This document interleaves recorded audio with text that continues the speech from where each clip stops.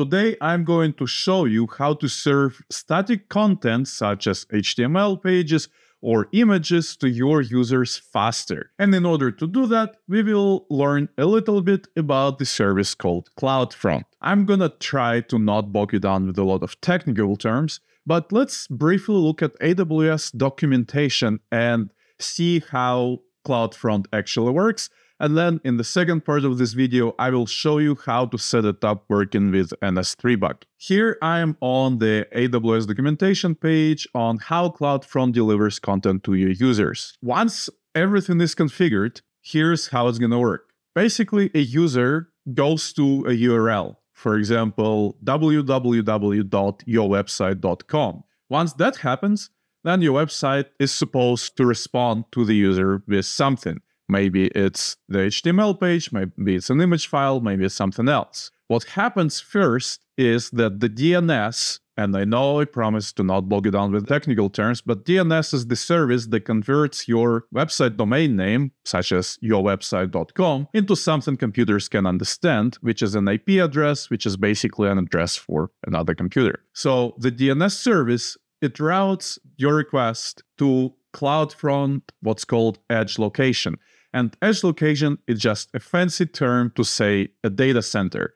It's a data center somewhere around the world that can best serve the request, and typically it's the nearest one in terms of latency to your users. Typically, it means that it is the closest data center to where the request came from. And then CloudFront checks if there is a cache for the requested object, which means, has anybody asked for this before? And if not, it's gonna go to the original data center where your files are stored. Then it's gonna start responding to the user as soon as it retrieves the first byte of the content. And at the same time, it's also going to cache it in that data center near the user so it could deliver it faster the next time. What I'm going to show you is how to serve a simple image from an S3 bucket via CloudFront. So we're going to go first and create an S3 bucket, and we will just go to S3 in AWS console and then click create bucket, and we can just leave general purpose in here, and then we'll just say CloudFront demo codevev. And then we can actually enable the ACL, and then we will just say that whoever's the object writer is gonna remain the object owner. Just don't worry about this part for now. And then we're actually gonna unblock this all public access because we want to be able to serve our files from this S3 bucket to the users, well, to anybody in the world, really.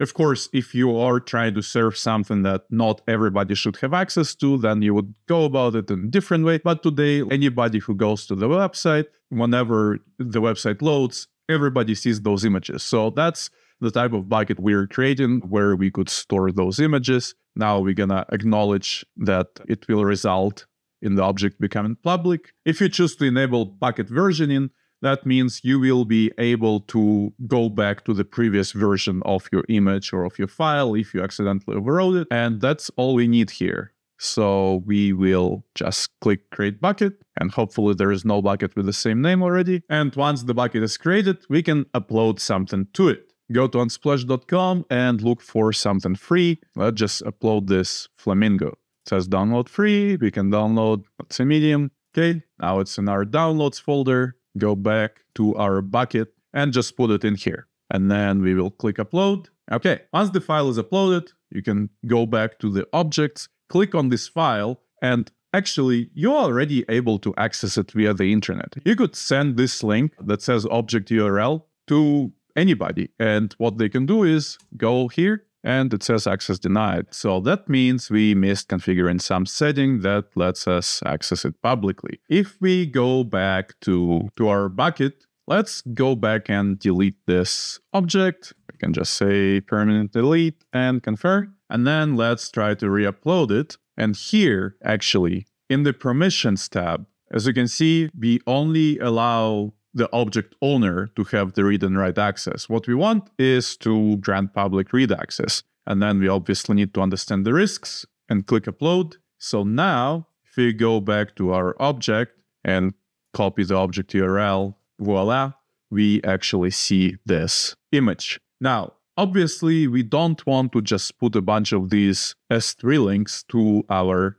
website. First of all, it's not very smart because people would know our bucket name and may try to hack it or whatever. But secondly, as we discussed earlier, it is not the most efficient way to serve traffic to users because it may be slow to them. For example, I'm in Las Vegas, and if somebody from Hong Kong is going to try to access my website or my image, it's going to take them a lot longer just to go to this URL directly.